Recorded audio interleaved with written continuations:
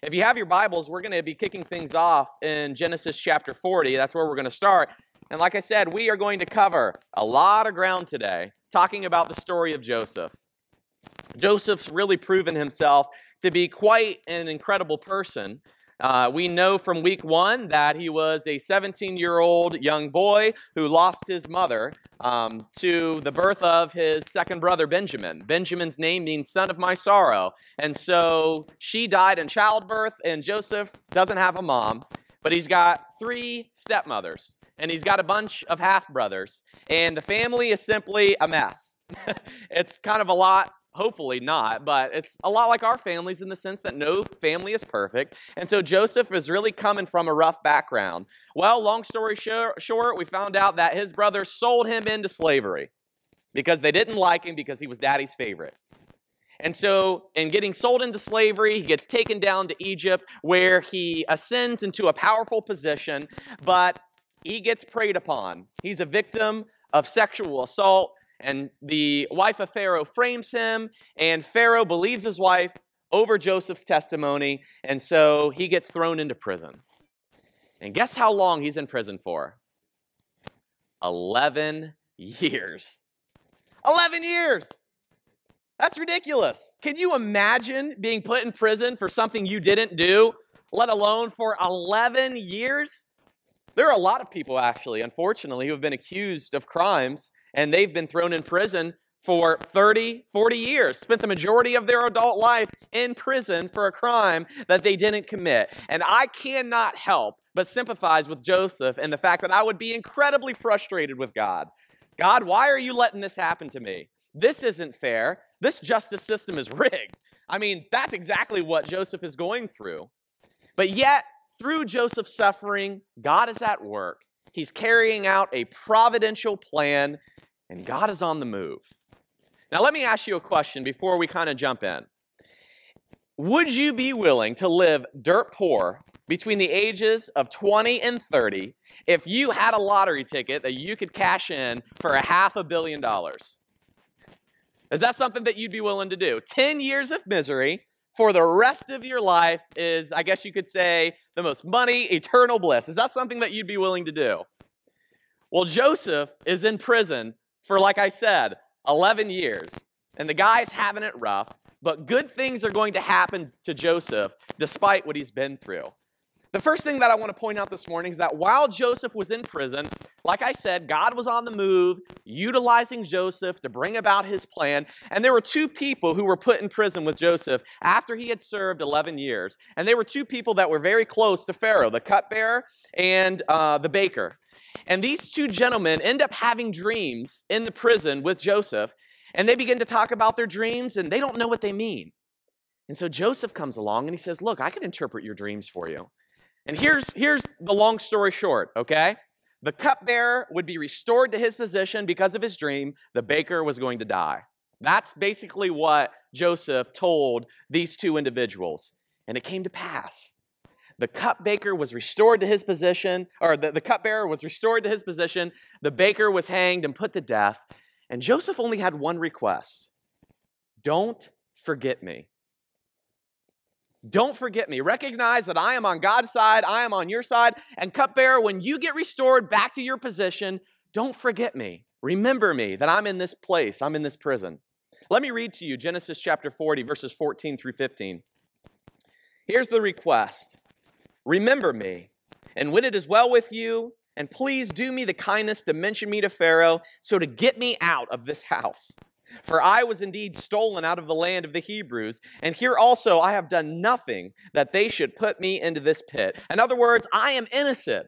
I am on God's side. God is on my side. Please remember me when you get out of this place. And so I'd like to think of it like this. Joseph is stuck. Have you ever been stuck in life before? Have you ever felt like you're stuck in a relationship? Or you're stuck with your family like Joseph was? You're stuck at your job. You're just simply stuck in life. I mean, here's a guy in prison for 11 years for something he didn't do, and he fits the classical definition of being stuck in life. But yet he serves God faithfully. He still tries to do the right thing. I can remember, you look back at earlier moments in your life, And when you look back at those earlier moments that really mattered and were really important, now they don't seem so important. But there was one specific time earlier in my 20s, I was serving at a different congregation, and I was working 2 jobs, but I wanted to be involved in a Christian debate that during the week time. And so it was going to last for 4 nights, but it was about an hour and a half away. I lived in what's called Winchester, Virginia. It's kind of like at the point of Virginia. And then James Madison University is where this event was going to be held. And it was held about an hour and a half south. And so every day I would work my part-time job, and then I would get off and I would drive down. So it would be 3 hours of driving mostly. I was utterly exhausted, but I really wanted to be there because I was not only wanting to watch the event, but I was going to participate in it. I was going to help with it. And so here I am driving down every day, participating in this event. It lasted several hours, so I didn't end up getting home until early hours of the morning. Well, on the last night, it was finally over, and it lasted, several hours. And so there I stood, 11 o'clock, and we were fellowshipping, and we were hanging out with each other, and we were asking each other questions, to kind of get clarification of what took place during the debate. And I stayed there the longest because I'm a talker, if you haven't noticed yet. If you've been here for any amount of time, you'll know I can talk. And so I'm a preacher after all. And so here I am hanging out, fellowshipping. I'm like one of the last people to leave, and I go to find my jacket, and my jacket's gone. Not a big deal, but it was a big deal because my keys were in my jacket. And so here I am, exhausted. It's getting into the early hours of the morning. My jacket is nowhere to be found, and all I can think is somebody took it. And so naturally, I'm actually starting to get angry at this point at whoever took my jacket, right? Did they do it on purpose? Was it an accident? Well, what boiled my anger even more is here I am calling everybody that was there at the debate that night, and nobody is answering the phone. I'm stuck at James Madison University, an hour and a half away from home. I'm exhausted. I'm tired. It's been a long week. Nobody's answering my phone calls, and there I am, stuck. Looking back now, it's kind of funny. But at the time, it was not funny at all. I was like, where did my wife put my keys at? Well, finally, I called my preacher. It was, imagine getting a phone call at 12, o'clock at night, and called my preacher back home, and he talked with me and prayed with me, and he told me something that I'll never forget. It's not a Bible verse, but it's somebody who's been through stuff before. It's experience. This too shall pass. And even though I felt stuck, that was exactly what I needed to hear in that moment. This too shall pass. And the idea is built off of the biblical principle that our seasons are momentary. It's not going to last forever, especially in view of eternity with God. And so finally, I keep calling. Well, my friend, who was another preacher, his wife accidentally picked up my jacket by mistake. She took it home. He finally figured it out. He comes back to the college, gives me my jacket and my keys, and I get to go home. But that was such an intense moment for me, and I was so upset. But this too shall pass. And that phrase has stuck with me even up to this day. And I have gone through a whole lot worse than just somebody taking my keys at a college late at night. Life is tough. Life is really difficult. And if there is anything that Joseph is holding on to, it's this idea that this too shall pass. The Lord is with me. God has a plan. He's on the move. And when I think about Joseph being stuck in this situation, I can't help but think of Romans chapter 5, verses 3 through 4. It says this. It says, we rejoice in our sufferings, knowing that suffering produces endurance, and endurance produces character, and character produces hope. And that's what Joseph is clinging on to, hope. Hope for a better future. Hope for a better tomorrow. Hope that God is going to work things out for his good. And in that moment, even though it was a small affliction for me, it refined my character. I grew from that one moment in college, and every single trial that has come my way, I have grown in character, which has produced endurance. Look, if I can go through some of the things that I've been through over the last 12 years, I can handle quite a bit. And I think a lot of you who have lived for any amount of time can say the exact same thing. You get stronger through your suffering. It produces an endurance in you. And looking back, there's no wonder my preacher was able to say, this too shall pass. It was so real. It was the biggest thing in the world to me at that time. But like I said, he's been through stuff before. And so he was able to tell me, Rick, this is going to pass. Put this into perspective. And here we are looking at the life of Joseph, trying to say, Joseph, put 11 years in prison into perspective. A lot easier said than done, right? But God is on the move. Well, guess what? The cupbearer gets restored back to his position. You think he remembers Joseph? No. 2 more years in prison.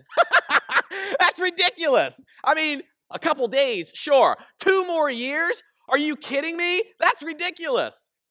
He is forgotten about. I mean, can you imagine how frustrating that would be to God? It's like me sitting at James Madison University for 2 more hours. This guy gets 2 more years. I mean, come on. You want to talk about frustration. He would be utterly frustrated, or would he? Well, guess what? Something happens. Pharaoh has a dream. And in Pharaoh's dream, he has this appearance that takes place, and there's a bunch of symbols that take place, and he has no idea what they mean, and nobody can interpret the dream. But then the cupbearer remembers, there was a guy in prison, a Hebrew. His name was Joseph. And he was able to interpret my dream, and perhaps he will be able to interpret your dream as well. And so he calls Joseph before Pharaoh, and Joseph is able to interpret the dream. And here's the short version. Pharaoh, Egypt is going to undergo 7 years of plenty. You're going to have so much food, you won't even know what to do with it all. But then 7 years of famine is going to take place.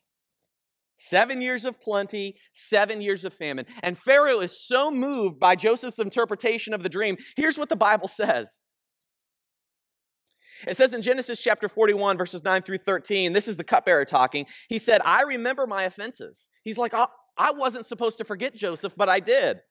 When Pharaoh was angry with his servants and he put the chief baker in custody in the house of the captain of the guard, we dreamed on the same night, he and I, each having a dream with its own interpretation. A young Hebrew was there with us, a servant of the captain guard, and when we told him, he interpreted our dreams to us, giving an interpretation to each man according to his dream.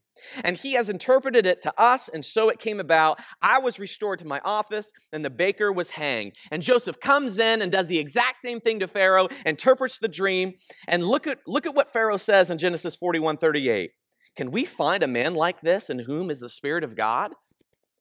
God was on the move in the midst of Joseph's suffering, and God can be on the move in the midst of yours. The end of your story is not the suffering that you endure. The end of your story is the hope that is yet to be revealed. And so as you go through difficult moments in your life, don't lose perspective that God is willing out his good plan for you. Now that has an eternal perspective. That doesn't mean God promises us health and wealth in this life. It's our eternal perspective, but we're going to get to that in a few moments. And so guess what? Famine came. And guess who got appointed with the authority to oversee this entire process? Joseph. Just like that, in a matter of time, he goes from the pits of prison back up to the mountaintops of the political power, and he becomes the second most powerful man in all of Egypt. In fact, there was only one person more powerful than he, and it was Pharaoh. And so Joseph oversaw the 7 years of good, and he oversaw the 7 years of famine. And here come the 7 years of famine, where we're going to pick up our story in Genesis chapter 41. Here's what it says. Not only did Egypt undergo a famine, look at what verse 57 says. Moreover, all the earth came to Egypt, to Joseph, to buy grain, because the famine was severe all over the earth. So it's not just an Egyptian problem, it becomes a worldwide problem. And guess what happens? Joseph's brothers return to Egypt so that they are able to buy grain from Joseph. Do you remember from week 1 when Joseph had a dream, 17 years old? Everybody was going to bow down to him, his brothers, and they couldn't stand it. In fact, they wanted to kill him for it. And so here it is coming to pass 13 years later. Joseph is 30 years old, 13 years in prison, 30 years old, the second most powerful man in the earth, and here come his brothers back. This is a very, very passionate story that will invoke some of your emotions if you can understand and feel what's about ready to take place. And so Joseph's family comes to Egypt to purchase food, and here's what the Bible says in Genesis 42. Now Joseph was governor over the land. He was one who sold all to the people of the land, and Joseph's brothers came and bowed themselves before him with their faces to the ground. Prophecy fulfilled. And Joseph saw his brothers and recognized them, but he treated them like strangers and spoke roughly to them. I mean, come on. Would we not do the same thing? Vengeance is mine, I will repay, saith Rick, right? That's the King James version of Romans 12, by the way. But he's speaking roughly to them. They don't recognize him. Here's what it says. Joseph saw his brothers and recognized them, but he treated them like strangers, spoke roughly to them. "Where did you come from?" he said. And they said, "From the land of Canaan to buy food." And Joseph recognized his brothers, but they did not recognize him. After all, they probably thought he was dead. And so Joseph devises a plan. He sells them grain. He takes their money, but here's what he does. He has his followers put their silver back in the bags and send them on their way. And you know what he does? He accuses them of being spies. "You guys are spies in our land. How did you get your money back?" And they're like, "We have no idea how this money came back to us. We are innocent, I promise." And he says, "No, you're spies. So here's what I'm going to do. Do you have a father?" "Yeah." "Do you have any other siblings?" "We have a younger brother back in the land of Canaan. I want to see him. Bring him back down to me." Joseph knows Benjamin is the only special son left that Jacob, his father, has. And in order to guarantee their return, he holds back one of the brothers and says, "Unless you come back, I will not release you back home." And they are devastated. How could this possibly happen? In fact, one of the brothers says, "This is God repaying us back for what we did to Joseph." Conviction like that. You ever had one of those moments where you're like, "Oh my goodness, this is the result of what I did 10 years ago." That's exactly what the brothers are thinking. God is paying us back. And so they go back home, and guess what? They ask Jacob, "Well, we need to take Benjamin back down to Egypt because we were falsely accused of spies, and he kept one of our brothers, Simeon. Unless we go back, he's not going to release him. He's going to die down in Egypt." And Jacob is so overwhelmed. He is so discouraged, and he says, "No. You are not taking Benjamin back. Sorry, older brother. I'm not giving up my only unique special son, Benjamin, as an exchange. Not going to take place." Well, guess what? 7 years of famine lasts a pretty long time. They run out of food. And guess what they have to do? They have to go back to Egypt. You want to talk about rotten luck for the brothers? A lot of us would say karma, even though I don't believe karma is a biblical doctrine, right? You reap what you sow. That's what the Bible teaches. But here it's coming full circle. Joseph has devised a plan, and he's not going to let him get out of it this time. And so Benjamin has to go down to Egypt, Jacob's special, unique son. And here's what Jacob basically tells his brothers. If Benjamin dies, if anything happens to him, this is going to be a death sentence for me. And here's what he tells his sons in Genesis 43:14. "May God Almighty grant you mercy before this man, and may he send back your brother and Benjamin. And as for me, I am bereaved of my children. I am bereaved." If you ever lost somebody that you love, you can understand what Jacob's going through. He's lost somebody very special to him, his favorite wife.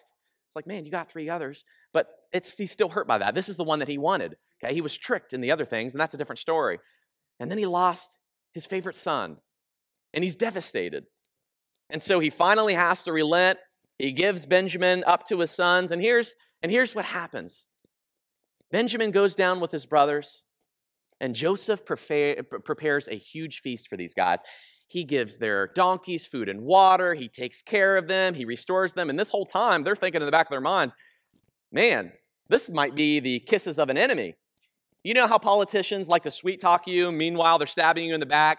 That's probably exactly what they're thinking about Joseph, right? He's the most powerful man in the world. What is he doing preparing a feast for people that he charges spies? Well, the story gets even better. When they came to Joseph, they bowed down before him once again, and he inquired about his father. "How's your father doing? How's the old man that we talked about a few years ago?" "Well, he's still alive, but frankly, he's devastated. Because if he loses Benjamin, and if he loses us, what else does he have to live for?" Benjamin was really all that Jacob felt like he had left. And so he says, "I want to see Benjamin." And Benjamin comes in, and Joseph is so overwhelmed with sorrow. He is so overwhelmed with sadness that he actually has to leave the scene and go, and he weeps. Here's what the Bible says. Joseph hurried out, for his compassion grew more for his brother, and he sought a place to weep, and he entered his chamber, and he wept there. And they heard Joseph weeping. His servants heard Joseph weeping. That's how sad Joseph is about this whole thing that's taken place. Now, how many of us would have this kind of compassion? How many of us would be ready to crack the whip the moment we saw the very people who sold us out? You don't have to raise your hand, but I can tell you right now, it'd be very difficult for me to forgive people that sold me into slavery and I had to serve a 13-year prison sentence. Wouldn't that be difficult for you? That'd be difficult for me. But yet he grows in compassion at the sight of his brother. God breaks down the barriers of his own heart, and he has mercy on them. And you know what? This is what the Bible calls us to have. The Bible calls us to love our enemies. People that have betrayed us, it could even be your own family. The Bible calls us to love our enemies. Here's what Jesus had to say in Matthew chapter 5. You have heard that it was said, you shall love your neighbor and hate your enemy. But I say unto you, love your enemies and pray for those who persecute you, so that you may be sons of your Father who is in heaven. You know, something that is infecting our culture is this idea of cancel culture. And here's what it means. If you do anything good, I'm going to search through your historical life. I'm going to look at every tweet, every Facebook post, and I'm going to ruin anything that you try to do good. That is a culture in which we live. I think it was just last week or 2 weeks ago, there was a young man holding up a sign at college game day. I'm a huge college football fan, right? Ohio State Buckeyes, of course, the greatest team in America for college sports. But anyways, that's beside the point. Yeah, I can hear some amens. That's good. And so he's holding up this sign. Now, granted, okay, he's asking for a drink that we would not recommend him to drink. But regardless, he says, I need money for my drink. And so a bunch of people send him money. He gets $400 before he knows it. Next thing you know, it grows to even hundreds more. And so he's like, you know what? I could do so much better with this money than just buy my favorite liquid with it. And so he decides to donate the money. He's in Iowa, okay? And overlooking Iowa University is this children's hospital. And so they get to look out the window and they get to watch the games. And so he decides to donate whatever money that he raises is going to go to this children's hospital. And it catches social media by storm. He raises like over $20,000 for this. Well, some reporter out in Colorado or wherever it is decided to look up this guy's tweets from back at the time he was 16 years old. Ruined the entire thing, right? People who were sponsoring him decided to break the relationship because they couldn't be associated with somebody who said some bad things back when they were 16 years old. I mean, come on, 16 years old. It's a teenager. It's a student. People make mistakes, believe it or not. Cancel culture, man. You can't do anything good, and if you do, we're going to destroy your life. Well, guess what happened? Because this reporter dug into his history, other reporters dug into the reporter's history, and the guy ended up losing his job and getting fired. I mean, it just doesn't make sense. Can we please have some grace and compassion for people and the mistakes that they make in their lifetime? Can we please not always dig into the past of our relationships, of people who are trying to do good things just to bring destruction upon their life? Love your enemies. Pray for those who persecute you. Now, we're going to talk a little bit more about this here in a few minutes, but the point is simply this. Is this the kind of world that we want to live in, where we repay evil for evil? Joseph had the perfect opportunity to give his brothers what they rightfully deserved, and he didn't. He chose to love them. And then he finally reveals himself. And so here's what he does. He devises a plan to see if his brothers have changed. He sells them the grain, fills up their bags, gives them their money back, unbeknown to them, and then he takes his silver cup and he places it in the bag of Benjamin. And he sends them on their way, and he sends his chariots and his guards after them, and they arrest Joseph's brothers, and they search through their bags, and guess what they find? The silver cup. So guess who has to come down to Egypt? Benjamin. He's got to come back. And the brothers are devastated. And finally, he puts Judah to the test. And Judah says, look, we've made mistakes. If you take Benjamin, this will be a death sentence for our father. And Joseph breaks. He reveals himself to his brothers. Here's what the Bible says. This is what he tells his brothers in Genesis 44. Now, therefore, as soon as I come to your servant, this is Judah, my father, and the boy is not with us, then as his life is bound up in the boy's life, as soon as he sees that the boy is not with us, he will die, and your servants will bring down the gray hairs of your servant, our father, with sorrow to Sheol. In other words, he's going to die. And so here's what Joseph does. And I want to read this to you. It's 15 verses long, but it's such a good part of the story. It says, then Joseph could not control himself before all those who stood by him. And he cried, make everyone go out from me. So no one stayed with him when Joseph made himself known to his brothers. And he wept aloud. So loud the Egyptian heard it. And the household of Pharaoh heard it. And Joseph said to his brothers, I am Joseph. Is my father still alive? I mean, you can almost feel the tension in his voice, the hurt in his voice. Is dad still alive? But his brothers could not answer him, for they were dismayed at his presence. You want to talk about a shocker? It's me all along. So Joseph said to his brothers, come near to me, please. And when they came near, he punched them in the gut. That's what I would do. Come here, let me give you a hug. Ah! That's not what he does. It says, when they came near, he said, I am your brother Joseph, who you sold into Egypt. And now do not be distressed or angry with yourselves because you sold me here. Can you imagine saying something like this? For God sent me before you to preserve life. For the famine has been in the land these 2 years, and there are 5 years in which there will be neither plowing nor harvest. So it's only 2 years into the famine, 5 more to go. And God sent me before you to preserve for you a remnant on earth and to keep alive for you many survivors. You see, God is working out his redemptive plan through Joseph. There has to be a remnant, a group of people left over. Why? Ultimately, the Messiah is going to come, and it's going to be through the bloodline of Israel or Jacob. 12 tribes of Israel, Judah, ultimately will produce the Messiah. But there's also another perspective. It's not just about the long-term vision of the Messiah, but it's about saving people's lives through the famine. And here's what it goes on to say. And so it was not you who sent me here, but God. Whew. What a tough pill to swallow. When we finally recognize that God permitted certain things to happen that were tremendously painful for us, that's a tough pill to swallow because we kind of get a different perspective of God. That God isn't the God of health and wealth. God is the God of somebody who will permit me to go through tough, difficult circumstances. In fact, for Joseph, not for everybody in here, okay? Because remember, we talked about the difference between God's permissive will and providential will. God is working specifically through Joseph. For the majority of us in here, God permits things to happen based on our free will choice. But through Joseph and through his brothers, God has orchestrated a plan, and he has actually sent Joseph to Egypt through his providence and during the suffering to save lives and to produce a remnant for eventually the Messiah to come. And he is so wise, and he has so much perspective on what he's gone through. He says, look, this was part of God's plan, and I've accepted it.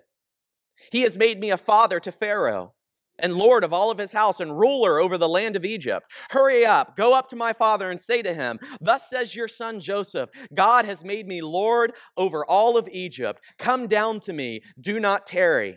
You shall dwell in the land of Goshen, and you shall be near me, you and your children, and your children's children, and your flocks, and your herds, and all that you have. Come, Dad, come bring everything. I want you to live with me. Gives me chills. There I will provide for you, and there yet 5 years of famine to come, so that you and your household and all that you have do not come to poverty. Come live with me, Dad. And now your eyes see, and the eyes of my brother Benjamin see, that it is my mouth that speaks to you, and you must tell my father of all my honor in Egypt. Still wants his dad to be proud of him. It's a good thing. We want our fathers to be proud of us. And it goes on to say this. You must tell my father of all my honor in Egypt and all that you have seen. Hurry and bring my father down here. And then he fell upon his brother Benjamin's neck and he wept. I mean, just a complete emotional roller coaster. So overwhelmed, he's weeping on Benjamin's neck, his younger brother. And it says he kissed all of his brothers and he wept on them. And after that, his brothers talked with him. And this was, of course, a cultural thing. They would kiss each other. Paul said, greet each other with a holy kiss. Aren't you glad that that's a cultural thing? I don't want to be kissed by you guys. I mean, that would just be weird. Well, that's something that they did, okay? It'd be like us shaking hands. No kisses. That's weird. I just kissed my family. That's it. But that's exactly what's going on here. And here's the deal. God is at work, and Joseph sees this. It is not you who sent me here, but it is God. God is working out the good in Joseph's life, and ultimately, we can extend this principle to us. God is working out the good in your life. It may not be specifically with what's going on here. He may not put you to be the second most powerful person in the United States of America, but God is willing your good in the plan of redemptive history. He has worked out your salvation. He has set a plan for you to be saved. Here's what Romans says. And we know that for those who love God, all things work together for good for those who are called according to his purpose. That even though God has let you go through what you go through, he is still working out your ultimate good to spend eternity in heaven with him. And for those of you who you've lost in Christ, God is working out your good. And secondly, I think Joseph knows this: God's bigger plan is at work. Ultimately, it's pointing towards Jesus. And that's why Paul goes on to say in Romans 8:29, for those whom he foreknew, he also predestined. Predestination is not a dirty word. God predestines according to his foreknowledge of our free will choice. God predestines, maps out in advance his plan according to his knowledge of our free will choice of whether or not we will accept or reject Christ. Before God ever created or planned the world, he knew whether or not you would freely reject Christ or accept Christ.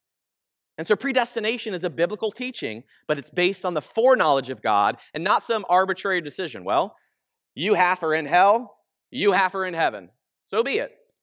That's not predestination, and that's not the sovereignty of God. See, God is working out your good because you love him and you're called according to his purpose, and he wants a relationship with you.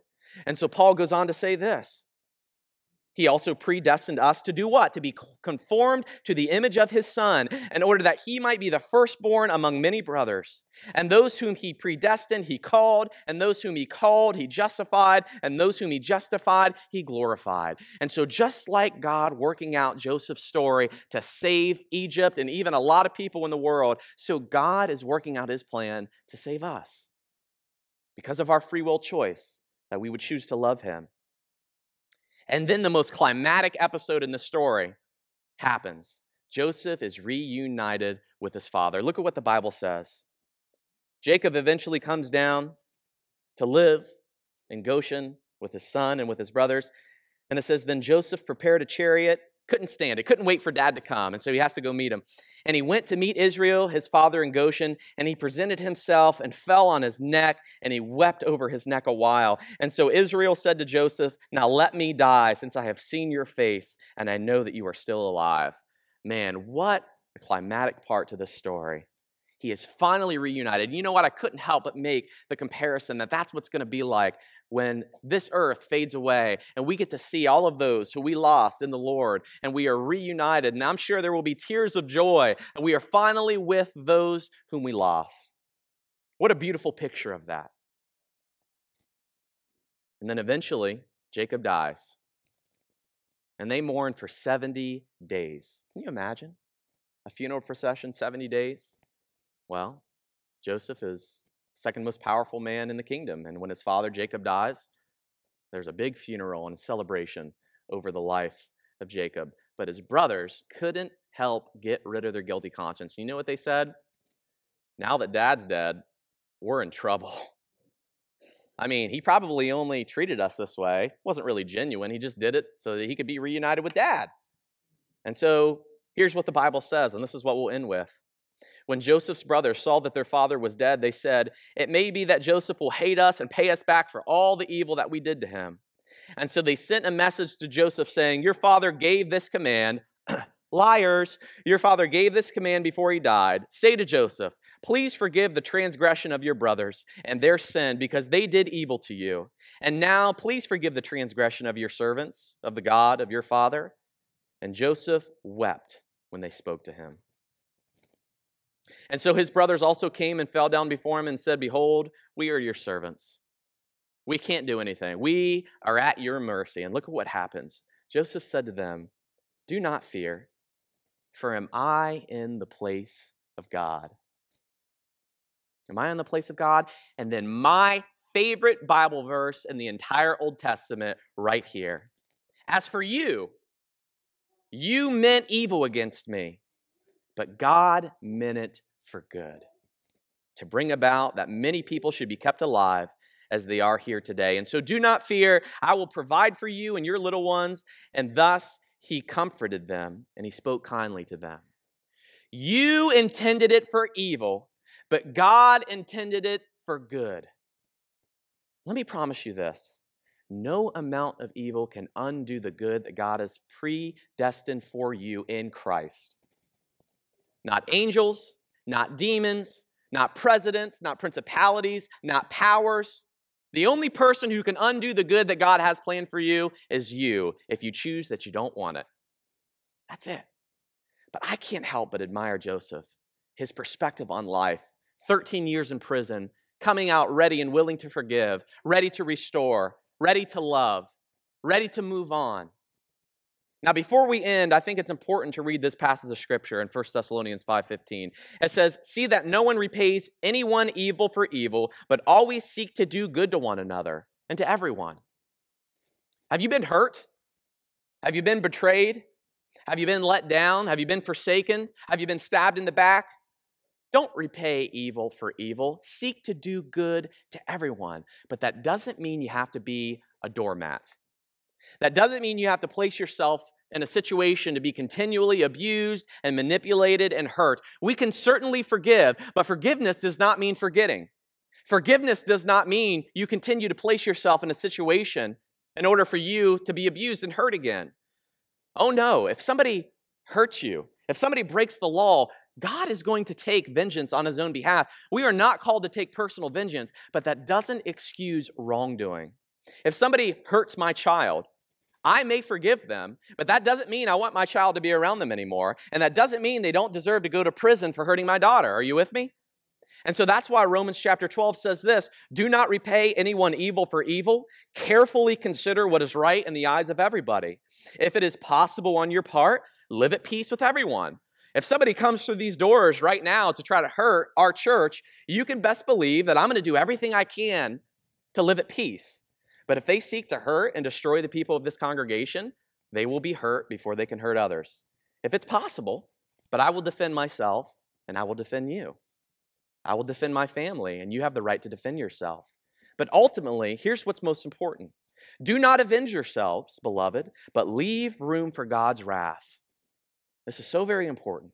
For it is written, "Vengeance is mine, I will repay, says the Lord. On the contrary, if your enemy is hungry, feed him. If he is thirsty, give him a drink. For in doing so, you will heap burning coals on his head. Do not be overcome by evil, but overcome evil with good." Hate can't cast out hate.